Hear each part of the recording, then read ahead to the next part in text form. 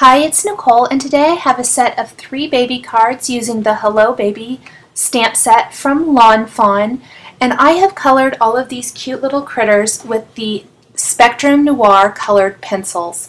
And I'm going to be sharing just the coloring portion of these cards since that is pretty time consuming in itself, but I wanted to talk a little bit about the Spectrum Noir colored pencils today. I recently got these, and they are professional colored pencils that are perfect for shading and creating those 3D effect for colored stamped images that really pop and shine. And they are really nice. I love them. I've used the Prismacolor colored pencils for years, and they're very similar, I would say. One of the things I like best about these Spectrum Noir colored pencils is that they come in these 5 sets of 24 colors each, and they come already pre-coordinated. There's about 3 colors per 3 shades per color, I guess is what I want to say, and all the guesswork's done for you. They blend together nicely. That's not to say that you can't go pick other colors and shades from other sets, because I definitely do that as well. But the colors that are in the sets are generally, made to, there's 3 colors per shade that are made to work well together. And I've used colors from all of the sets here today. I'm simply stamping my images on some smooth white cardstock using a black dye ink. And I'm just stamping several of them. I'm not going to be coloring like all of the little ducklings there. I'll just do one of them for the video purposes. But although I have sped up the video a little bit, I am not going to speed through it too much. I am going to insert some music here so you can just watch me color in a little bit and don't have to listen to me go on, and because there's not a lot to talk about once I get to coloring. However, I am going to lay down my color. It lays down beautifully, and it blends really nicely. I am going to be using the Gamsol and some stump pencils to be blending the Gamsol and the colors of the colored pencils for that really professional, smooth, blended finish that really looks nice on cards. So I'm starting with my lightest colors, kind of similar to Copic coloring, I would say, and then I will blend or add my darker colors, and when I blend with the Gamsol, again, I will start with my lightest and go to the darkest. So I'm going to insert some music here, and then I will simply be coloring, and I will come back near the end of the video.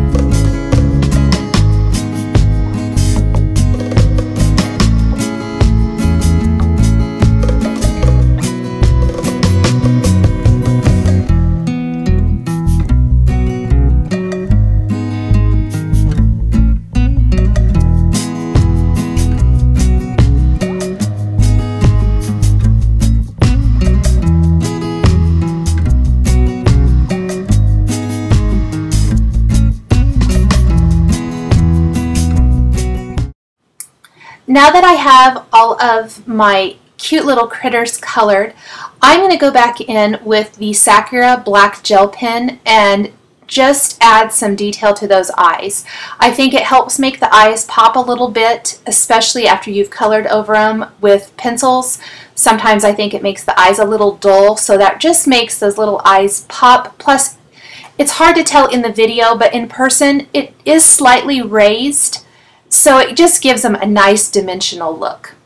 And then I love adding the white detailing to my critters, and I'm using the Sakura white gel opaque pen here to add detail to the bunnies and the frog and the little duckling as well. One last thing that I did not share in the video, but I like to do for the little bunnies, is take liquid applique or the Marvy Snow Pen and add it to the bunny tails, and when you heat set it, it puffs up and gives a really cute dimensional bunny fluffy tail that I think is just a really nice finishing touch for those little critters. Now I do want to, these pens do dry very quickly, however you do want to make sure they're nice and dry before you add the coordinating die cuts and run them through your die cut machine, otherwise they could smear a little bit. I have done that before, but they do dry really quickly. I would just give them a second before you run them through. I hope you've enjoyed this video showing the Spectrum Noir colored pencils and how they can be used to color these sweet little critters from the Hello Baby Lawn Fawn stamp set. For more projects featuring the summer 2014 Lawn Fawn release, please check out my blog at www.nicolemcgurk.typepad.com. As always, the supplies I've used are linked below the video here on YouTube. Please subscribe for more videos shared every week. Thanks for watching.